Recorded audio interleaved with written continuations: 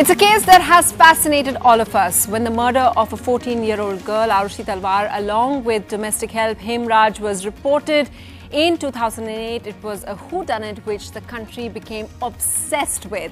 We followed investigations, the trial, and then almost 2 years ago, in 2013 November, a CBI court said it was the parents who did it, Rajesh and Nupur Talwar. Many were divided on this, and now a new book written by journalist Aarushi raises even more questions about the case. And we'll speak to him and others who are associated. But first, what's it been for the Talwars in jail? The book carries excerpts of Rajesh Talwar's diary. Take a look. Their movement to and from court, being taken to custody after being convicted for daughter Aarushi's murder, the Talwars have never been able to escape the limelight. And now a new book reveals what's happened to Rajesh and Nupur Talwar since their conviction in November 2013.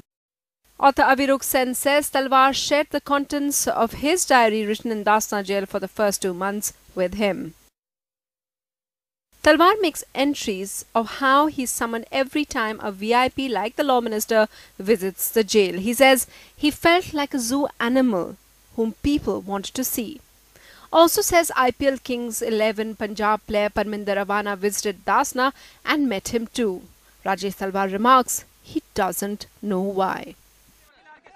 Expressing a deep loathing for the media, Talwar's diary is filled with entries about the daughter he's been accused of killing, blaming himself for not saving her from her alleged killers. He says, "If only I would have gotten up, I could not even save my dear Aaru."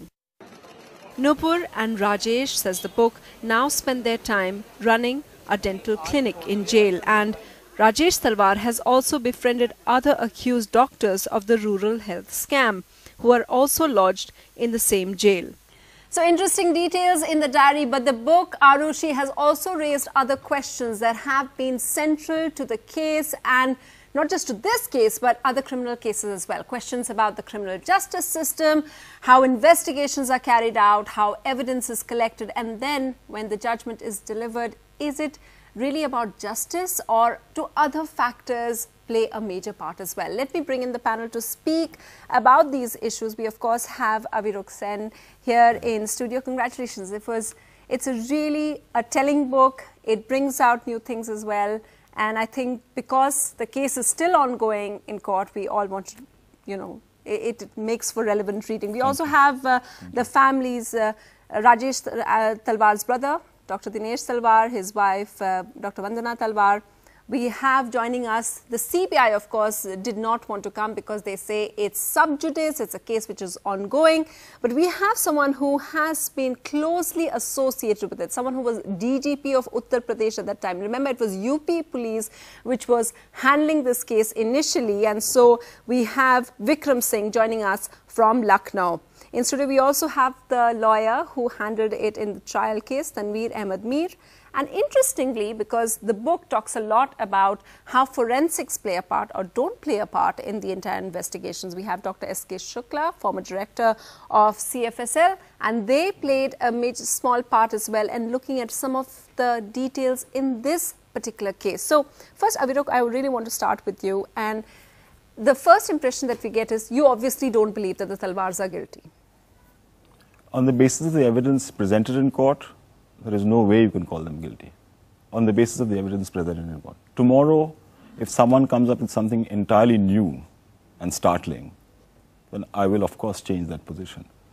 But at the trial court, what we heard, what we saw, on the basis of that, you cannot pronounce two people guilty. You know that the CBI, when I confronted them, some of the officers who've been associated with the case, and I asked them to come and speak about it and confront some of the issues that you raised in your book, they felt that, you were a little biased, you got carried away with that. They said that, yes, you were reporting throughout, like all of us were covering it, you extensively went every day and covered it, but they felt that you were speaking for the family. What would you say to those people who feel that? Let me throw that back at you. You've read the book. What do you think?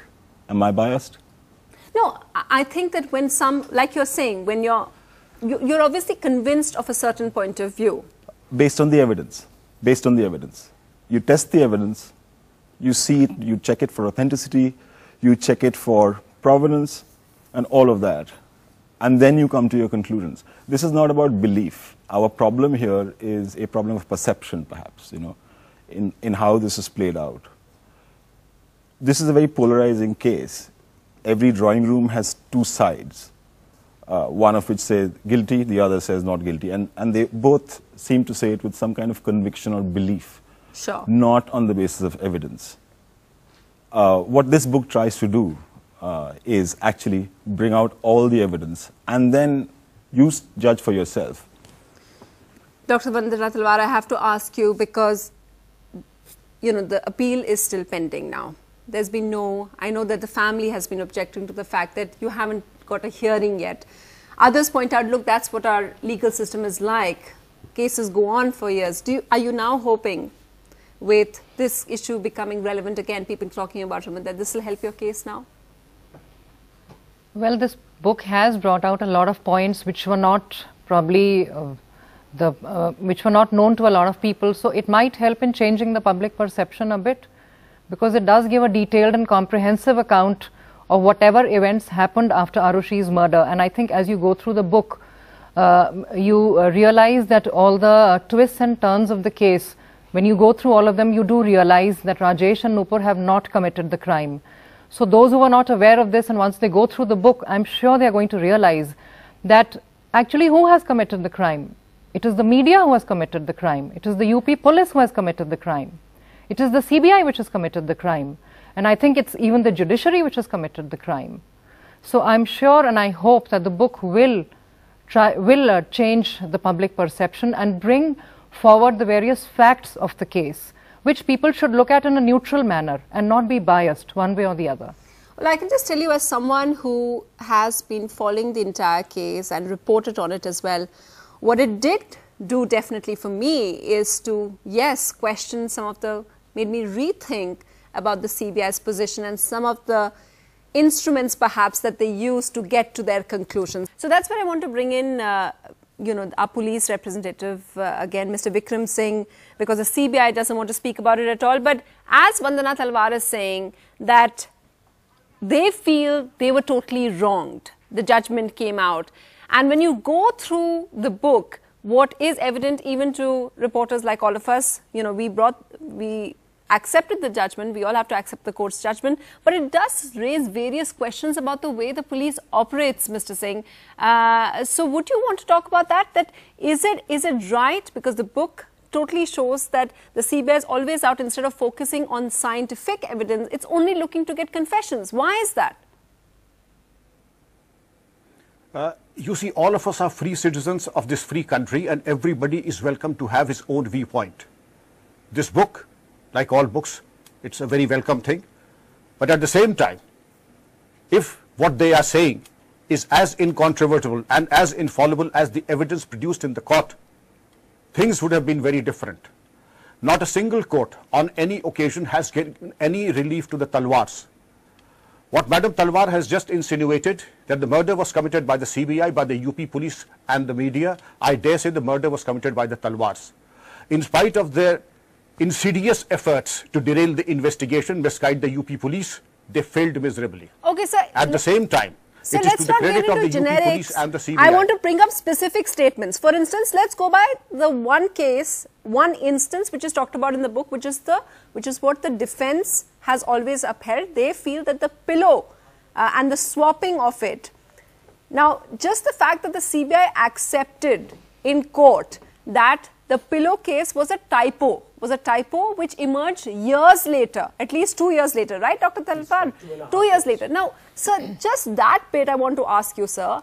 If CBI is indeed a specialized agency and it is one that everyone looks up to, why did it take them 2.5 years to discover a typo like that the pillow was actually swapped? It took the defense, it took the accused to go through the papers and find it out. Are you asking me? Yes, sir. Yes. First, to begin with, the scene of the crime, the room and the house was dressed up very, very elaborately to misguide and derail the investigation. No, sir, tell me about the pillow case. Now, I want to understand. I asked you a very specific question, that the pillow case, you have said that there was a typo. The defense says that the fact that the pillow case was was found there was, it shows that there was somebody from the servants. It was the presence of Krishna, a third person who hasn't been accused. That's what the defense claims. It shows that their involvement. CBI says, no, not at all. It wasn't Krishna's at all. It was a typo. Now, my question is very simple, sir. If CBI is indeed a specialized agency, why did it take the police so many years to figure out that there is a huge typo, there is a huge problem with the evidence that they've got? To your specific question, I'm giving a very specific answer. Yes. The room and the scene of crime and the house was dressed up very elaborately with a sense to derail the investigation, and it would have taken the CBI some time to distinguish what is the truth, what is admissible, and what can be produced in a court of law. But this was a CDFT. Everything that this you was a recover from the forensic scene of laboratory crime. report. I think, Mr. Vikram Singh, you're not everything aware that of is what she's produced in the asking. forensic science There's a problem if here it does not Why add don't you up tell to us your- about because how the you issue discovered is it? not of, the issue was of a pillow cover which was seized from Krishna's room. The report from CDFD shows that there is blood of Hemraj on that, and the DNA of Hemraj on that pillow cover. This report was there from 2008 onwards. This actually precisely it supports the narcos which were already available with the CBI, which showed the involvement of the servants. Now, when this is pointed out to them in the High Court, 2 years later on after the event, because that's when these papers became available. You pointed out to them. You Well, yes. discovered it, yeah. The lawyers pointed it out, and it was given as a supplementary affidavit. At that time, the CBI comes up with an answer that this is a typographical error. Right, exactly that. And the fact remains that this typographical error was not available on the record. The lab had not which is what I confirmed asked him. this. Yeah. The High Court is given to understand that there is an error.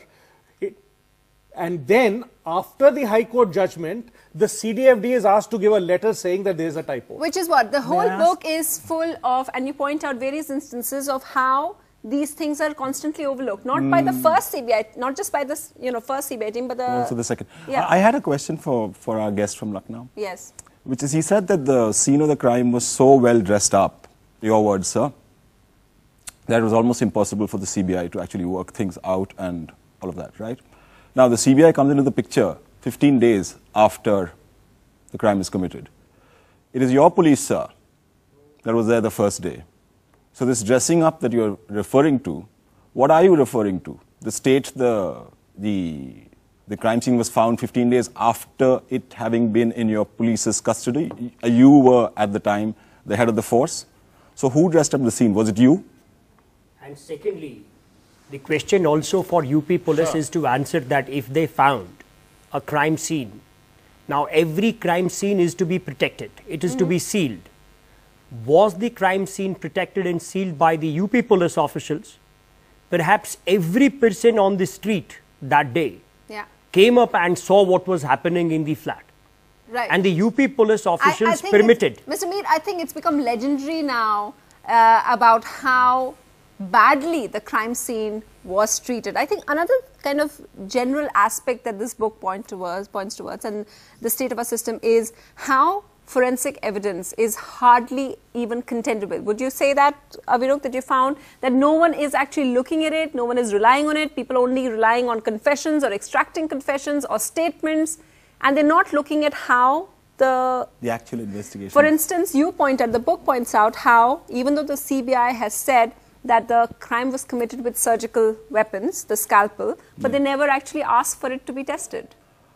Then, in fact, it goes a little further than that, and Tanveer will back me up on this. Nobody had actually seen even a scalpel.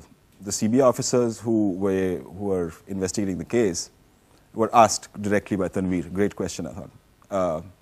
Did you even try and buy one from the market? Forget seizing one from the Talwars. And the answer was no, I believe, right? He had never seen a scalpel. So a dental scalpel is actually a very tiny instrument. To cut a carotid artery with that. But no one bothered with this. Of course not.